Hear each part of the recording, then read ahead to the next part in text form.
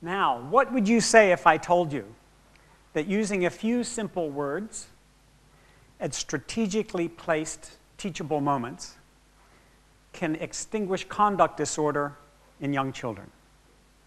Conduct disorder is hitting, pushing, destructive behavior, and it qualifies as conduct disorder if it happens too often and it happens in different settings. Now, it's what you would recognize as antisocial behavior disorder in the young children, which is the opposite of social behavior. So I see we have a problem with the slides. That's okay. I can continue to talk through it. Now, my research comes from preschool in New Zealand. I have an American accent, so why am I in New Zealand? I don't know. I just went walkabout, and I've been there for 26 years. Okay? And I almost came to Tasmania. But, let's see. Well, now let's go back to the title. You weren't supposed to see that. That's okay. So why is conduct disorder so important in young children? Well, if it continues and no one does anything about it, this is what it ends up looking like. The children end up in prison if nobody does anything to change it. 1 in 5 children that are diagnosed with conduct disorder at 5 or 6 years old, 1 in 5 of those children will end up in prison costing millions of dollars. This is just in dollar terms. Never mind the emotional effect on their families and communities and the waste of a young life. And how do they get there? Well, there's a well-known conduit. It's called the school-to-prison pipeline. Now, you can actually stop conduct disorder anywhere in that whole trajectory. The later, the more expensive, the more difficult. So get in early. So, getting in early, where do we start? Now, the youth court judge in New Zealand, Andrew Beecroft, spent 20 years watching family conferencing in the court. And he also studied the research. And what he said in 2009, after this 20 years of watching what was the stories in the conferencing of the families, what he said was that offending in youth can be traced back to early childhood, the pivotal years. What he said was these are the pivotal years, all offending. And you know what this looks like. Early years, this is what can happen in a school, preschool. So, what went wrong in the early years? Also, according to Judge Beecroft, all the serious and violent offending can be traced directly back to conduct disorder. So, and this is based on research, not just from New Zealand, but from around the world. And you know what that looks like. So the parents, the teachers, everybody's saying, what do we do at that time? So what we'd like to do is to give teachers in preschools additional strategies. So in my research, I had some friends who came up and they said, this particular program works really, really well. And I said, how do you know? They said, the principal said this, and the teacher said that, and lots of people said wonderful things. I said, but where's the evidence? Give me some data. And there wasn't any in the whole world. That's really independent observers in a school saying that this works. So what are these strategies that we're going to give the teachers? Well, teachers struggle too, even though they're well trained. They need additional strategies to deal with this kind of thing. And the time to do it is in conversations when the children are calm and their brains are working really well and they can actually learn something. In the first slide, when children are in that way, it's no point in trying to teach them anything. So it's called the Virtues Project. And we did the training in a preschool. And here are the trainers. Great job for grandparents. And this is my research preschool, and the teachers are practicing this language on each other, which they're going to use on the children. So it's a language intervention. And it takes a natural language that exists with everybody and every culture in the whole world, and it just makes it more pervasive, more targeted, more consistent, and more persistent. That's why it's so easy to learn. Now, when this happens, the teacher, if she's done her previous work, or the parent, can say what the preferred behavior, Psychologists call this the alternative preferred behavior. But the time to catch them is when they're actually calm and having fun. Then you noticed what they're doing right. Don't wait till what they're doing wrong. Catch them when they're doing something right. And at this point, you name the behavior with a simple single word, which we call a virtue word. That was helpful. That was kind. That was very patient of you. You're playing with your toy very gently. You're petting the cat very gently. Now, the children learns very important things at this point. One, you don't have to define it. They know in the behavioral terms of themselves at 3 and 4 or 5 years old, without any written instructions, they know what they have done. So they know what it means when you say helpfulness. And you keep saying it in lots of places, they know all kinds of different helpfulnesses. They're building a concept of helpfulness. Then, the second thing they know is they have this capacity within them because they've been caught doing it. You caught them doing it. They know they can do it. And the third thing they know that's very important is that this is valued in this context. And if the parents and the teachers both use the same words, the child's whole world, basically, is that this is an important thing. Then when things go wrong, like that, then you can say, be gentle, be kind, be patient, and play with the toy later. And you call out the virtue that they know they have within them. And it works amazingly well once you've done your homework previously. And if you don't do this, then it causes harm and distress. And that's not a time to teach a child anything. So in order to study this, I had to observe antisocial behavior. And we had to have independent people. So I got another grandparent who was also a student, had gotten into the difficult to get into child and family psychology course at University of Canterbury in Christchurch, where I'm from.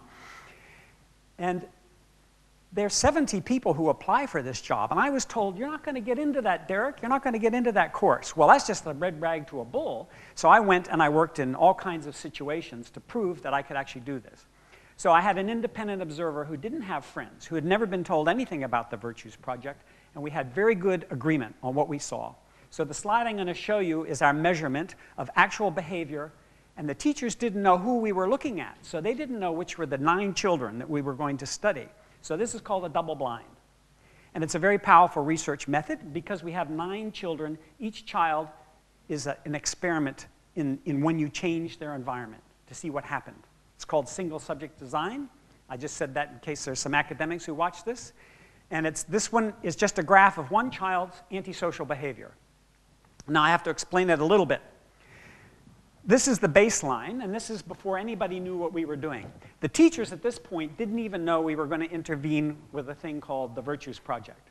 We kept them naive. We told them why, because we didn't want them to Google it and find out what we were going to do. So we wanted what was happening before. And this is the baseline.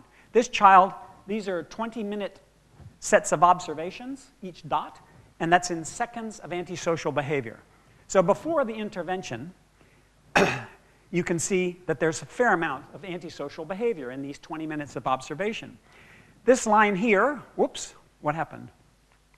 Okay, get back to it. This line here represents 6 hours of training. And you saw that actually happening in the preschool on a Saturday morning. Immediately, the antisocial behavior drops off and gets less and less frequent. And then this line here, this is 3 months. And this is a 6-month follow-up. And these dots here, we actually watched this particular child every day of the week for a long, long time. Because my supervisor said, I said, how long do I have to watch?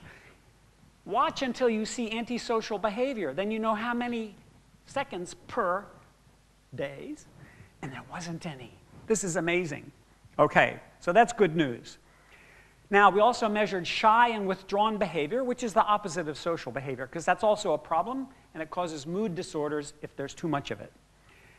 And, you know, the child is sad, and if this happens too much, then this can develop into a problem. So we measured this too. Now, this is the same child, and this is the shy behavior down here, and this is the social behavior. They're actually opposites of each other. In the baseline, the child was very social, but you saw before that she was using bullying. Then, during the intervention, her social behavior dropped off, and she got very shy. She didn't know what to do. It took a little while to learn. And then it stabilized, and then in the follow-up, she's even more social than she was before. But now, from the previous slide, we know that there is no antisocial behavior. So no antisocial behavior, high levels of social behavior. This is really good. And this was 6 months later. Now this point here, A, is after 5 weeks. And there was a booster session, 2 hours. And you'll notice here that everything got stabilized started to really get stabilized, and the frequency of the antisocial behavior dropped off. You see 2 dots, 3 dots. Those are with no antisocial behavior. So things really started to get better right here after 5 weeks. And when children are social, they can learn together. Is this a good idea? Who likes it? They like it. Okay. Here's another child. This child, very high levels of antisocial behavior, drops off very dramatically, and then everything's better. However, this child also had some shy behavior, which was a problem. And at this point A, right here, everything got better. A little bit of a challenge there. A particular thing happened in her life. But here we've got a very good situation again. Now, here's another child. This child was one of the shy children. No antisocial behavior whatsoever. But very shy, problematic. At point A, 5 weeks later, magic. So this is very powerful. 6 hours of training, a 2-hour booster session, and away we go. All 9 children got better at this point, got stabilized. All 9 of them at this point. That's a very powerful design, research design, to see that. Now, what was exciting, which we didn't expect, was the parents came in and they said, "What have you done to our child?" My husband and I were arguing, and our daughter, 4 years old, said, "You two need to show respect for each other." It's true. Another parent came in and said, "Hey, what have you done to my child?" I said she was a good girl. And she said to me, "That's not enough. Tell me how I've been good." Okay, so teachers love to teach. And parents at this vulnerable age, when they don't know what to do with their first child, are teachable. It's a perfect combination. So the parents in this preschool, more of them showed up for training in the Virtues Project in an evening than had showed up for any Christmas barbecue. Now, you get a New Zealander to show up for training in the evening, that's more of them, and the fathers, than a Christmas barbecue, then you've really got somebody's attention here. Now, humans are born to be good. I won't go into that, but there's a huge pile of research. There's books all over the place. There's a lot of research that shows that this is true. Our brain evolved in the presence of social situations, and cooperation is why groups survived.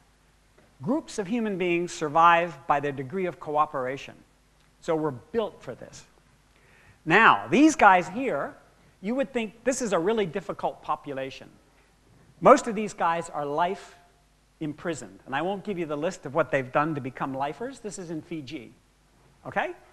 But even these boys, you get the right kind of person in there and train them and find some virtues in them, and they get really excited because now they can actually give something back. So these guys train the new prisoners who are not lifers and tell them, "Don't be like me, I'll tell you how to do this." So they taught the guards and the prisoners to talk to each other with the virtues language. This is in Fiji, but this has been done in Seattle, Texas, Canada, and the Cook Islands. Some of them are my friends. Now, what kind of person is going to go in there and do this? What do you think? Well, the most dangerous person on the planet is a grandmother. That's a Canadian grandmother. There's another lady who looks something like that with the white hair, and she's a New Zealander. And they're in Fiji for some other reasons. So for fun, we're going to go into 20 prisons, men and women, and we're going to change everything. And again, something unexpected happened. What happened that was unexpected?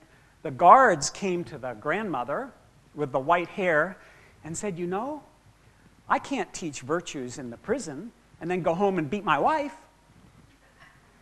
And he stopped doing that. And more than one guard came and said this kind of thing. Okay? What has started is a social epidemic. What has started is something that's very exciting to me, as a 64-year-old grandfather of 7, in my second reincarnation, or my second life, I'm going to have some fun. And this is very exciting. Wouldn't you say? The effect size is very large. There were some researchers who didn't believe what had happened. They gave me a very poor grade, but we took it to some other people, and they said, that's fantastic. So you have to be careful who you ask. Is it a good plan? Yes. Who's happy about this? These guys. Who can learn about it? You can learn about it. It's so simple, and it's so easy, and it's so much fun. So go to this website if you want to learn about it. virtuesproject.com. It's in 100 countries. 10,000 facilitators have been trained. It's all continents of the world. You can go to the website and find who's near you, who can train you, or you can learn a lot of stuff online. So, has this inspired you? Has it given you hope for humanity? Is it giving you something to act on? I hope so. But thank you very much for being able to share this with you.